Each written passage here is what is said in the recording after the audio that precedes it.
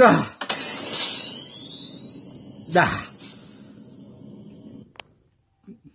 Literal goosebumps. Probably got some on my taint, too. My God! Guys.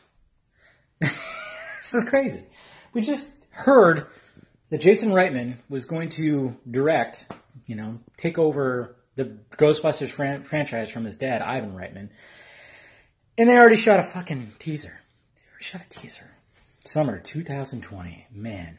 And it's perfect. It's a perfect teaser because obviously we don't even know what the hell. I mean, we know the movie's going to be about a younger team and the older guys are going to train them and whatnot, but we don't know.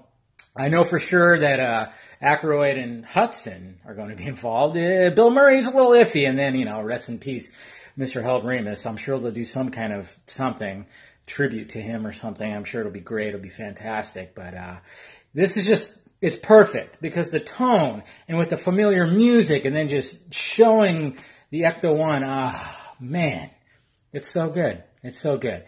I'm going to be doing a podcast later. I'm going to talk more about it, but I just wanted to give a little quick review of that. I mean, I shouldn't be this excited. I'm giddy.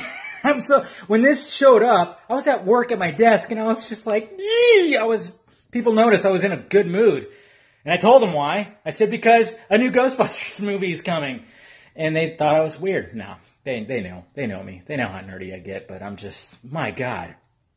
Just to see summer 2020 and the Ghostbusters font and the glow and everything. It's going to be so good. Anyways, guys, yeah, just wanted to give, give my thoughts about it because I'm 6 years old again. I'm so giddy.